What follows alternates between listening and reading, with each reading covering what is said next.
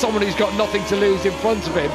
And he almost wants to, I'm sure, wants to tap the back of his bike and do the old classic. Look, stick with me, I just need to close down and roll, and then I'll let you get laps of Moto2 action. And a good start from all those on the front row, good from Fabio Di Giannantonio.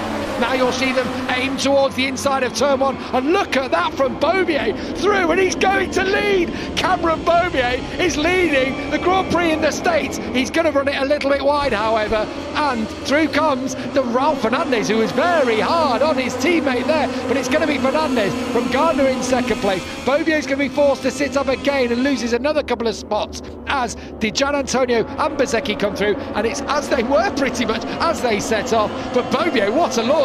You can tell he means business today. Yeah, he tried to get that stars and stripes right to the head of the field. He just ran a little bit wide, and it did cost him through those first changes of direction. So he's been shuffled back to fifth, but that's the highest he's been in lap one at any point this season. So he just needs to settle in and chase these boys at the front.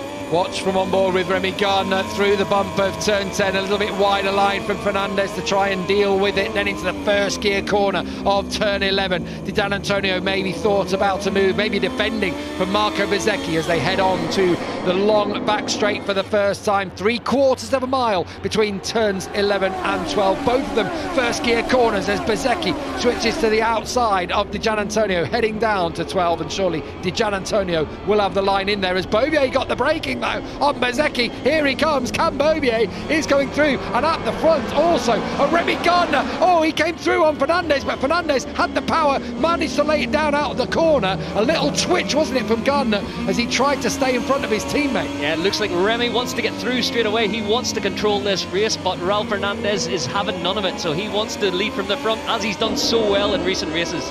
Looking further down the order, Jake Dixon's held on to 13th place. Sam Lowes has gone right back to 23rd. I don't know what's happened to the Brit, but unfortunately his weekend's gone from bad to worse as he pushed right down the order. I feel like Gardner wants to hit the front and have one of those races from the front like he had earlier on in the year. He's just got to find a way through past his teammate Raul Fernandez. One lap down as in the final corner it gets ever so tight between Marcos Ramirez on the 42, the American racing team having a brilliant start to this event. Fabio Di Giannantonio blast past Gardner as they head up towards turn one. It's Fernandez leading, here comes Beaubier, he lets off the brake for a second time, and Beaubier up into second place. What a start to the race from the American. He means business today. John Huckins said it on the grid, he felt the podium was on the cards. Digi's back up the inside. Cameron's going to get the cut back. He is, surely. No, but Di Giannantonio there, I thought he just let it off too much and had to run wide and somehow stayed in it. This is not what Remy Gardner wanted to see. Riders in front of him who have nothing to lose. He's got everything to lose as Bezzecchi looked for a way through on him, and Fernandez is streaking away at the front. All that jostling for position, costing them time and letting Raul Fernandez get away at the head of the field, so they can't afford to do this with Raul's speed this season as Fabio gets it all on the move down through turn 10. And Beaubier bumping and shaking his way through turn 10 down to turn 11 for the American now, who squares off nicely. He is a previous winner in Moto America, but only all the way back in 2015 when that series was first conceived did Beaubier win here. So over the years, Tony Elias beaten him a number of times at this racetrack, but he's got the slipstream out from underneath. Fabio Di Giannantonio, he's definitely got the braking performance too. Cameron Beaubier up into second place. Is he going to run it a little bit wide? He may well, but he's going to hang on. Beaubier's up to second. Di Giannantonio will fight back, and Remy Gardner will hate watching this in front of him. Remy's going to slice it in under. He does. He cuts Cameron Beaubier up there, and obviously that wipes the nose of Cameron. But all this back and forth is just what Raul Fernandez wanted. So it is costing them time, but for me, Cameron Beaubier looks aggressive. He looks fast enough to be there, but it's new for Digi. He's never really raced him, never battled with Cameron right at the head of our field. And with that Stars and Stripes logo, it looks fast, and it's going to be fast, isn't it, when Cameron Beaubier's in this kind of form. Fernandez out front now. The gap has opened up to over a second over Fabio Di Giannantonio. What did Gardner get wrong in this corner on the previous go-around that Di Giannantonio was past him before we even got to the bottom of the hill? Yeah, it was strange. I didn't actually see if he had a moment, but he lost a lot of drive out onto the straight, and it let both Digi and then Cameron come up the inside into turn one, so it's a lot more settled this time around. Things settling down further down the order. Jake Dixon just dropped a position into 14th place. Sam Lowes is still back in 23rd. It's not going to work for him this weekend as we switch to our race leader, Raul Fernandez. As things stand with Remy Gardner in third spot, he would claw more points back in the championship, 9 to be precise. 25 would be the gap. Don't forget, still another 3 rounds to come after this one. And Raul said to Natalie earlier this weekend, oh, the championship's done, not even thinking about it, because Remy can just ride home. He can, he can finish behind me every race, and even if I win all of them, I'm not guaranteed in the championship. But that's all trying to play the mind games on his teammates. Trying to deflect the pressure a little bit. But the problem is, if Digi gets in the mix, Beaubier, Bezzecchi, and all of a sudden that Remy Gardner's not standing on that podium, the point swing can be huge then, and it can go towards Raul Fernandez. So as things stand, it would be a 25-point advantage heading into the last 3 races. So it's still all to play for. And the word of warning is that we are in the early stages here.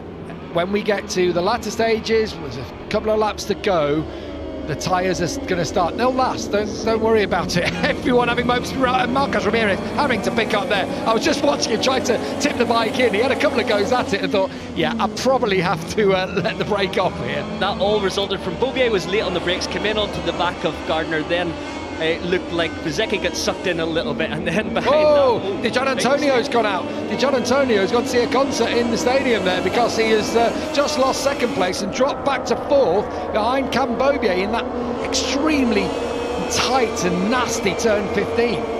And that has allowed Gardner to get a free run now in front of him to try and chase down Fernandez. What I was trying to say before Marcos Ramirez ran off track was, and before Digi did this, was this race isn't going to be decided until the end, because things like this will get more and more frequent as the race goes on. Had a little moment as he back shifted and locked the rear, and then he had to pick it up a little bit, just straight line it, and obviously that cost him 2 places. But Remy on that lap, he looked like he was back down to 0.9, but in the last sector, Raul Fernandez really strong, stretched it out another 2/10. Tom Lutey's gone down, and that's at turn 19. That's a fast left-hander. As Tom walks away, actually has seen a resurgence in form recently, but he was just in behind Sam Lowes, and a previous winner at this circuit. In fact, he won the last time we came here in Moto2, and he crashes out. He crashed out of 24th position. It just shows how this championship has changed in the last 2.5 years. Cameron Beaubier in third place. He couldn't, could he? He couldn't do the miracle of winning at home.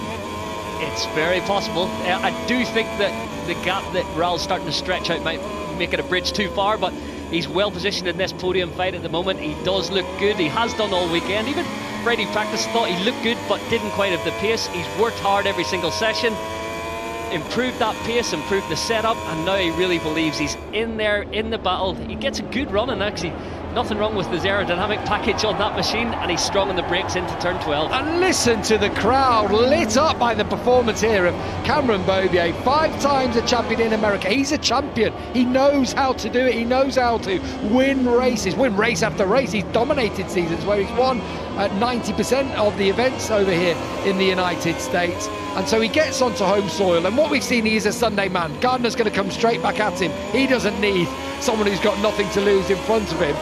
And he almost wants to, I'm sure, wants to tap the back of his bike and do the old classic, look, stick with me, I just need to close down on Raul, and then I'll let you get stuck in.